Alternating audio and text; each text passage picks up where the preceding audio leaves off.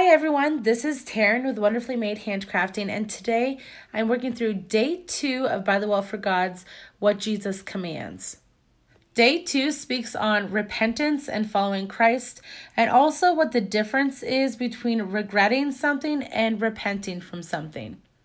So here I am just laying all the florals out with the typewriter and kind of getting a feel of what those alpha stamps will look like. These are the new Matthews Alpha. I really like these.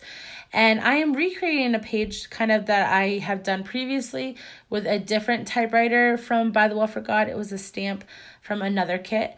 And I am going to be using a craft knife and just slicing this up a little bit so I can feed that vellum piece that says repent and follow, and just feed that through the typewriter so it looks like it's actually in the typewriter itself.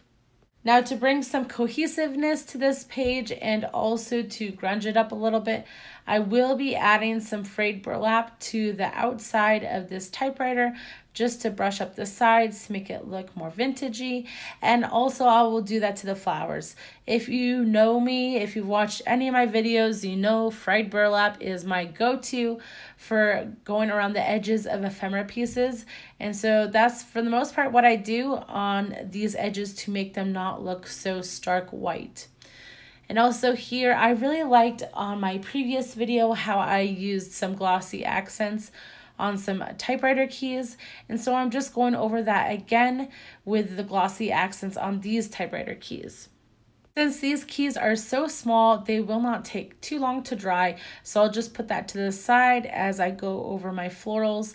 And after I do all my florals, I'm thinking kind of about what I want to do on the background. I don't want it to be white, but I want to add some color and just something different I haven't done in a while. And I think I'm going to go for a stencil. So I'm going to use Tattered Rose with a makeup brush, which takes a little bit of time to lay down because I have only one of these little tiny makeup brushes. I really need to invest in some of the bigger ones, but I didn't know what I was really buying online when I bought these. I didn't know they were going to be so tiny. But By the Well for God does have some other brushes. I believe they are bigger than this one. And so I might grab a couple of those from By the Well for God. I do like these a lot. They lay down color really well. They do get a little splotchy if you're a little too heavy-handed, but I've noticed that you can blend it out fairly well. And it works a little bit better than my black fluffy blush brush. So I'm going to fill up this paper as best as possible with this Tattered Rose Distress Oxide color. And after I feel like I have a fairly good layer of this color down, I'm going to grab some frayed burlap and use that blush brush and just go over the pieces that may look a little splotchy. The blush brush does really well in filling those out. Now, this is a stencil from Echo Park. It is just a fun little dotty stencil. It's kind of, I don't know, it's just fun and girly. So I picked this one because of all the florals on the page, and it wasn't going to take away from anything else that I put on the page since it's not very strong of a stencil. It's just definitely a background stencil. So that's why I chose that one. And then I'm going to put everything back so I know exactly where I'm going to end up putting those words regret versus repent with my Matthews Alpha. After laying everything out, I realized that I want some more florals on the bottom near the typewriter. I want that typewriter to look more so in the background. So I get some frayed burlap on the edge of another floral that I cut up. And then I'm going to be moving on to the title, Regret versus Repent. Now here I am using the archival ink. This is in the color Hickory Smoke. These are the Tim Holtz Distress colors in the archival ink. The archival ink does bleed through the back page. Just to let you know, that doesn't really bother me because this is just for art for me. This is how I study, but I'm not using this to read my Bible in. I prefer an ESV, not the CSB that this is in. And so I just do my art in it. So here I am. I added a little bit extra of notes, excuse me, and it says regret is about self, whereas repentance is about my sin and how deeply it grieves God.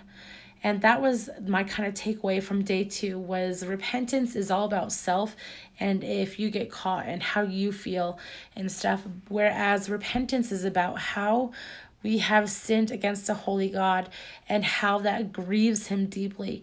And so I really wanted to make sure I put those notes on the page because I want to remember what the difference was between regret versus repent. Now you can see I am using that little letterboard stamp set to make some of my takeaway words bold because I really wanted those 3 little sections to stand out. I am deciding to grab my Barely Arts precision glue.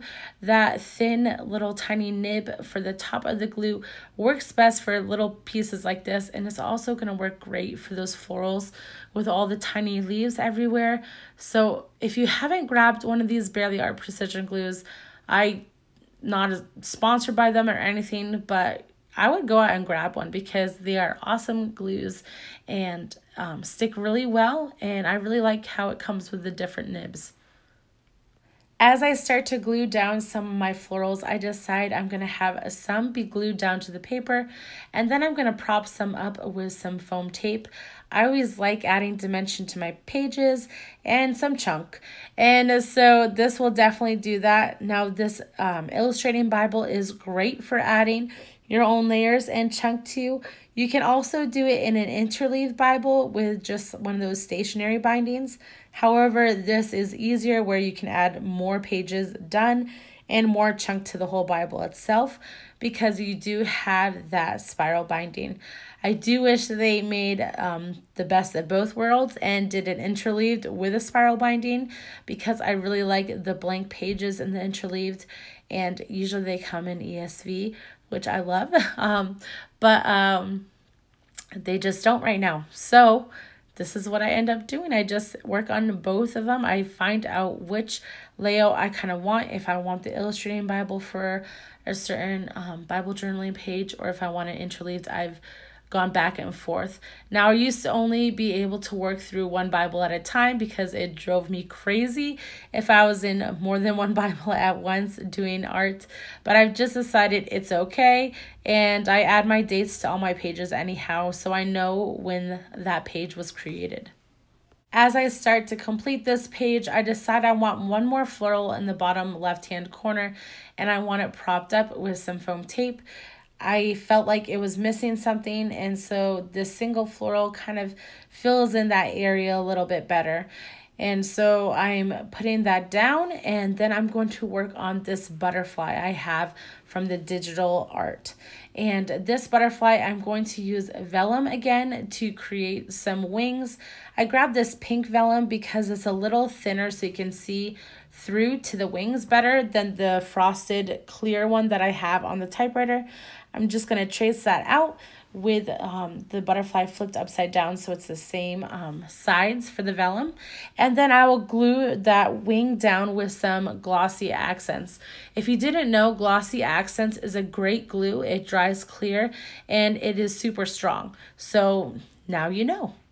After I put the wings on the butterfly, I'll go back to my Barely Arts precision glue and just put that down on the middle of the butterfly like I did the glossy accents, and kind of tuck it behind one of the floral pieces. So the wings can kind of be propped up a little bit, but they don't necessarily have to be at the same time. They can flatten out when the Bible closes. I'll put my date stamp to the top, the only place I have left on this page, and I will put a bow down, and that'll be it. If you've enjoyed this page, please like and subscribe to my channel, and you can go ahead and follow me over on Instagram at Wonderfully Made Handcrafting. I hope you have a wonderful day. God bless.